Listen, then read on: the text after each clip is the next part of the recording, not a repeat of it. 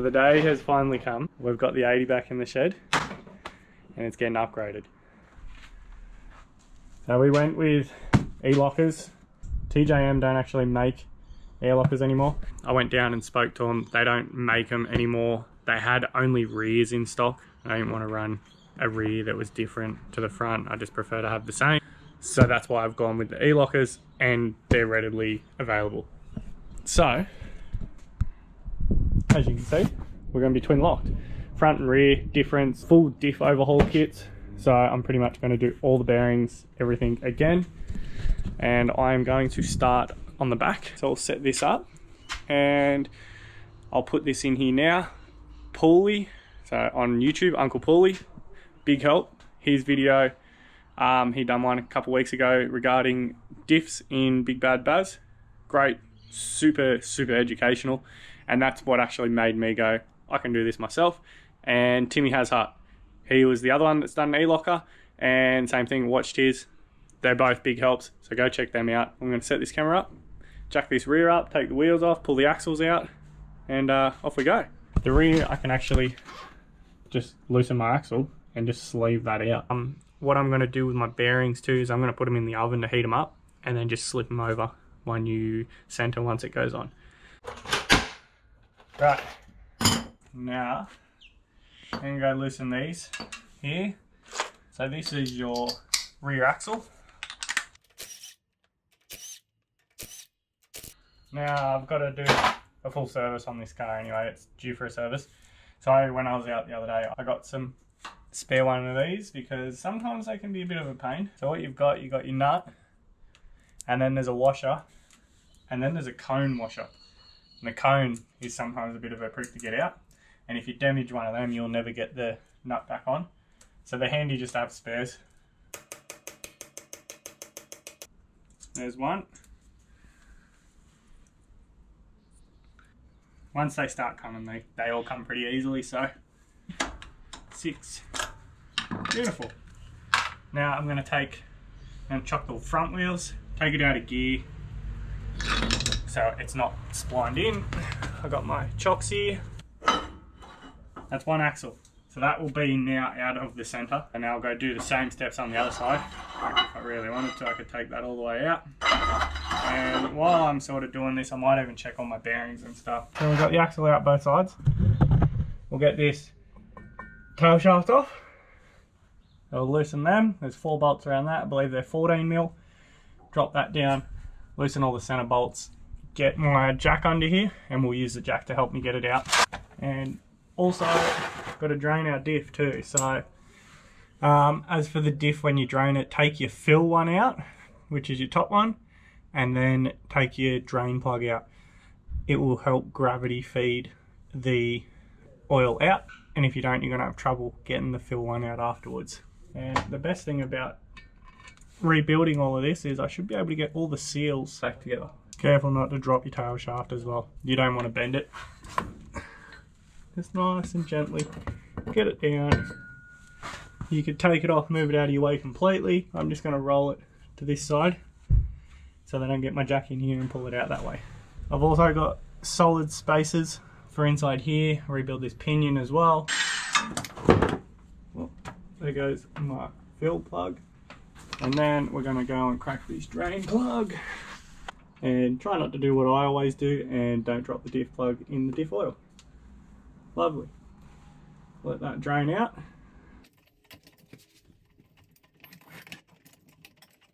Just going to turn it, get it just to catch what we can, like that. Exactly what I didn't want to happen. How good. Maybe the front one will just forget about the jack. Cool.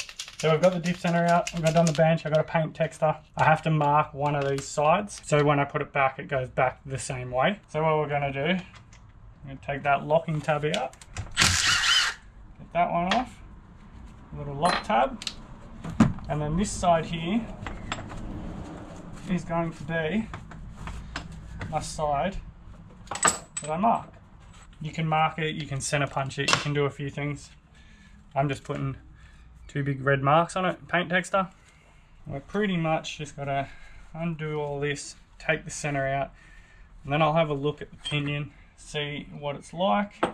Now the reason you mark them is because they're identical and you just want them to go back how it came off. The diff was good beforehand, so you'd hate for it to go back any different. So that is my old diff center. So I need to take the crown wheel off, which is these bolts here, and then I have new bearings to put in, which I'll heat up and drop onto my new center. Open this up. Oh man, I think this diff's been rebuilt already. On my pinion here, it has SS, which I'm guessing in diff terms would be solid spacer. Just trying to get this crown wheel off. She doesn't seem to want to come. If I got no idea what I'm doing, I'm just having a crack. 80 series ones, just so you know, these bolts don't want to come out, so I'm thinking I'm going to have to take that piece off. I'll show you what I mean. So, see those bolts in there? They're not, like I'm hitting the tab, so I can't actually get the crown wheel out. So these bolts here, I'm assuming, will disconnect it from that center part there. And then once I take that off, I'll be able to get that crown wheel off. It's my hopes and dreams just here, and I was correct. So that comes up enough, we can get the bolts out. So I go pull all these bolts out. I actually think it needs to come off all the way. If you ever wondered what the inside of a diff looks like. So that there's a, I'm pretty sure it's an LSD diff, which is a limited slip differential. So it allows both axles to spin different. Same design with the locked version, it just has a mechanism that can lock it, is all.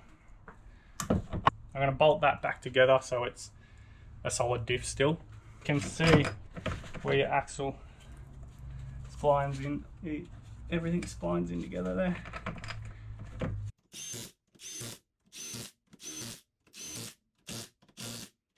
So that's existing diff center back together. So we'll now move that out of my way. We'll go and open our new diff center, our locked one. That there has to bolt to. Once we do that, then we can go from there. So I just had to work out what was the front and what was the rear diff rebuild kit. So this is my rear, because it didn't actually say, it just says diff overhaul. I'm sure I could have found it online. This is the rear because it's a circle gasket, and that is the front because it's the same shape as what the front axles or the hub covers are. So I've got my rear, and we're just unboxing the rear locker. So there's all my wiring, stickers, switches and whatnot, a couple zip ties, and then that's my new diff center. So I've just gone and turned the oven on and put my carrier bearings in it. Whilst we do that, we're going to bolt temporary or softly bolt this crown wheel up to the new locker so it's ready for bearings when we get to it. So what we're going to do is we're going to flip this. We're going to open it up a little bit more. Going to drop the crown wheel over that, and then we'll have a fully locked diff. We're going to go and have a party after this, I reckon. Might have to get myself a drink. Now, I don't know how long I got to put the bearings in the oven for. I'm going to go with like 10-15 minutes. I've got it on max to expand it as big as possible. I'm going to put my welding gloves on because I dare say they're going to be a little warm, a little toasty. Now we flip that. Gently rest it there. Everything I'm doing is gently.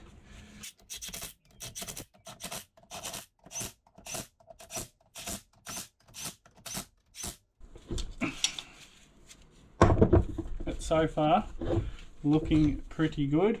And then this bit here is the bit you got to drill out the side of your housing.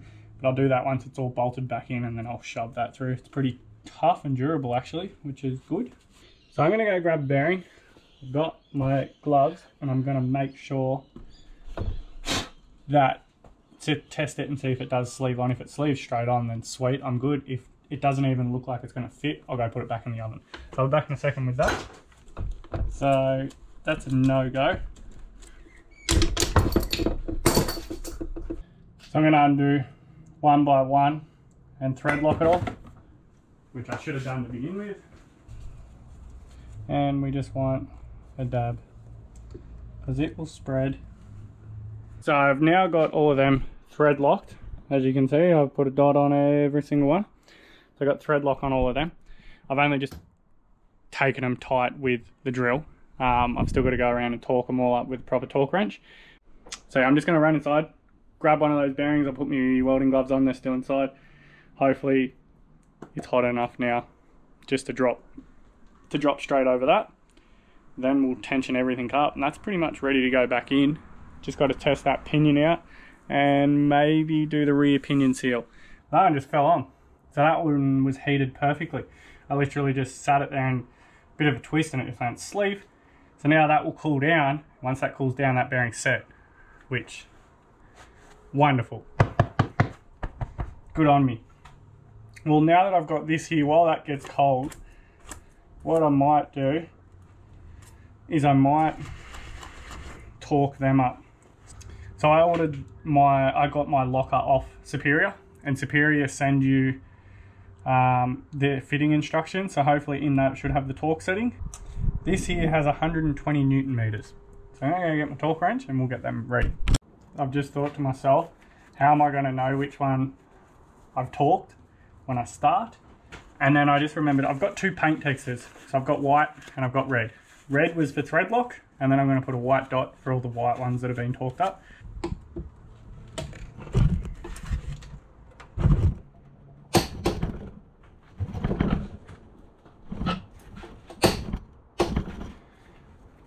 So what? That's the last one. Alright. So now, if I just go like that, they should all click straight away, saying they're at torque. Now I'm going to run inside, grab my other bearing, sleeve it over this. That is pretty much built. Beautiful. And just sleeves on just like that. It's a little hot, so we'll let that cool down while I have a look at this pinion. So I got my pinion out and it had a crush spacer on it. So what I'm going to do now is I'm going to go and put a solid spacer in it. I'm also going to take this dust cover off, put my new dust cover on. That's a rear pinion seal, which could be a little bit of a challenge to get off. It's probably been on there for 30 years. So that bearing there we can replace. It's had a bit of water in there once upon a time. Doesn't look the greatest.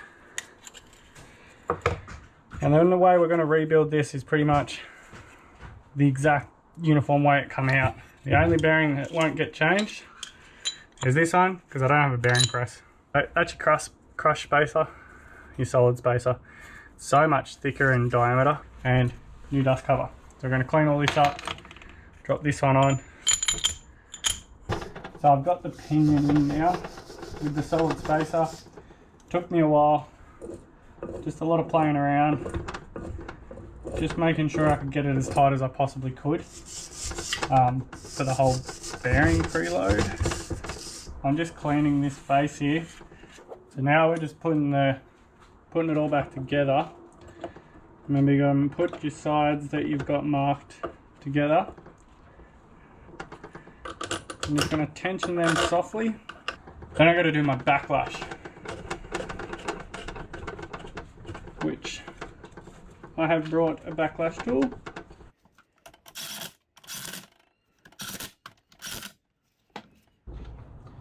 So at the moment I'm just trying to get my backlash correct, and I was going off feelings at the moment, and this one here needed to get closer. So what I've just done with this one here, to tighten this, which will pull these teeth closer to my pinion. And if I tighten that one, it would pull my teeth further from my pinion, which is your backlash. And then you get a dial gauge, which I'll check in a minute. But if I hold this down here and try and twist it, you shouldn't really have any movement. There's a set measurement, which I'm about to do and test.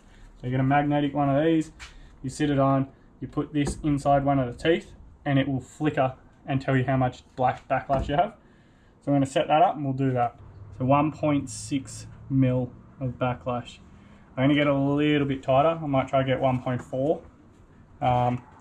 So in order to do that, we need to tighten this one a smidge and then loosen the other one.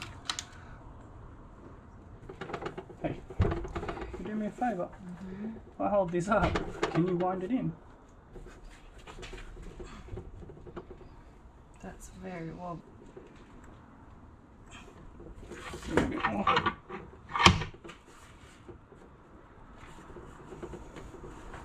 Yep, awesome. Cool. So I've got it tight now. I've got my little locking pin. That goes in there, like so. And what that does is stops from the bearing preloads spinning. So we'll go and tension that. We'll lock our other side. And then there's a special little tab, this fella right here, that come in. And there's little arms over here and it sort of locks them on. I have a funny feeling we should have probably put that on before we did all this. We'll find out in 2 seconds. Answer your question? Yes. Should have went in beforehand. Why do you do this to me? Do what? Building diffs. Done. So that will go on there. Don't forget your little pins, because if you do it, you'll have to take it off and your wife will hate you. So I was just cleaning my threads out. One of them didn't want to go back in, so I got a tap that is the same thread pattern. And now what we'll do is we'll test them by finger first. Set it in with fingers and then when to tighten it with the drill. And a bad sign is when it torques straight away, the drill. You don't want it to torque straight away, you want it to go all the way in and then sort of just torque as it seats. So we just had to do a bit of playing around with that. But we are pretty ready to put this back in. This is the bracket I was talking about, so it's obviously got to go in beforehand. So we're putting that in now. Just working backwards like we do. Because who wouldn't like working backwards? I know Gemma does. Alright, Gemma. I hate anything to do with diffs. Why? Because they stink. No, they don't stink. Diffs smell awesome. So I've got the locker and everything in now, the carry bearings, preloads all set, Loctite torqued up, and we've just gone and drilled a hole for our cables to come through. Might make it a bit better. For our cables to come through, I've just got that there and it just starts to poke through. So what I'm going to do is I'm going to put some silicone on it, some super red high temp silicone. I'm not sure exactly what it's called, but we're just going to go chuck some silicone on it, pop that through, and that's pretty much it to bolt back into the car. Then we can start doing the front one. So we're just scraping my old silicone off. I've got a new gasket. I'll show you in a second. New gasket, and then I always use aviation former gasket and paint that onto the gasket as like a second gasket, I guess you could say. But yeah, last time I did this, I didn't have a gasket, so we just used the silicone. because it was leaking, which turns out to be my opinion seal. I'm just hoping we put this back in and we have no problems. But the only way you find out is by doing it. You gotta fuck around and find out, don't you? This is the hard part. Just trying to get it up. I don't know how well you can see it, but the cable actually comes out on top, which is good. We'll bolt all this back together, close up everything I have for the rear.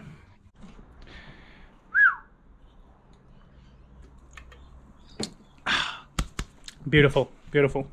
Right, so we've got rear diff back together. It now identifies, just identifies as a locked diff at the moment, because I'm not sure if it works. I dare say it will work. I can't see why it wouldn't, but we just got to do the wiring. Hubs are all back together. We've just taken the front wheels off the front. From my understanding or my thought process, because it's a CV in the front, I actually have to take the wheel, the brake caliper and the rotor off to get the CV out. So we're just in the process of doing that. As you can see, we've got wheel off here, wheel off there. We're going to go and take this little hub bolts off, take the caliper off, pull the rotor off. Then hopefully we can just sleeve out. And then we've got to disconnect the front tail shaft, take the center out, and go and put our new lock and center in. Hopefully the second one should be a bit quicker because I've learned obviously what I sort of got to do from the back one. It's going to be pretty much the same in the front, which should hopefully speed the process up a little bit. But we'll get going. I'm not going to bother filming pulling hubs and stuff apart. It's pretty much the same process as the back. Take your hub cover off. Brake calipers are just 2 bolts in the rear. Pull it off. If there's anything interesting, I'll put the camera back on. So I got one side of the front end back together. It's pretty much just a rebuild of the swivel hub.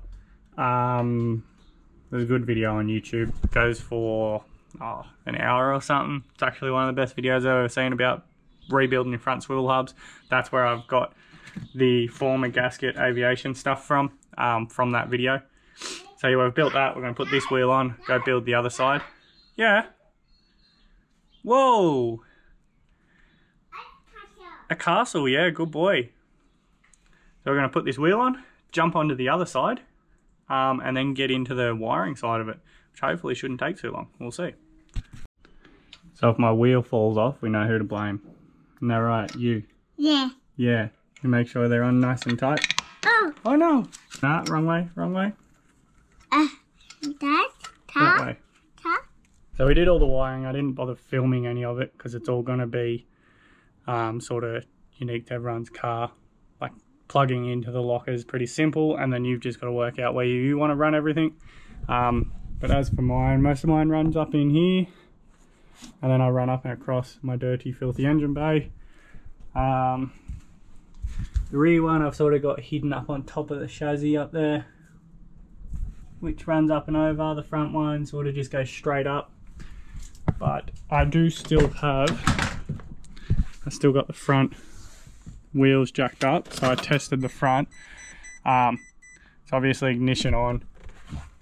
I got 1 and 2, rear and front and rear. I'll leave my front on and I'll give you a quick demonstration. So as you'll see, this one spins, and once it locks in, they're both now spinning. So front one's working, I put it in reverse, go back, and same, they both start spinning. So we'll probably finish that here, because all I really got to do is just tidy up, just put oil back in the diff, front and rear diffs, and then I think I'm ready to go. So yeah, we'll probably finish that video here, but you got the idea of everything you needed to for building the diff, which is pretty much it. And then the wiring side of it's pretty straightforward. It comes with everything you need. It's just fiddly making sure you get it in the right spot. Well, that's what I did anyway. So yeah, I hope you enjoyed it. Like, comment, subscribe, and I'll see you on the next one.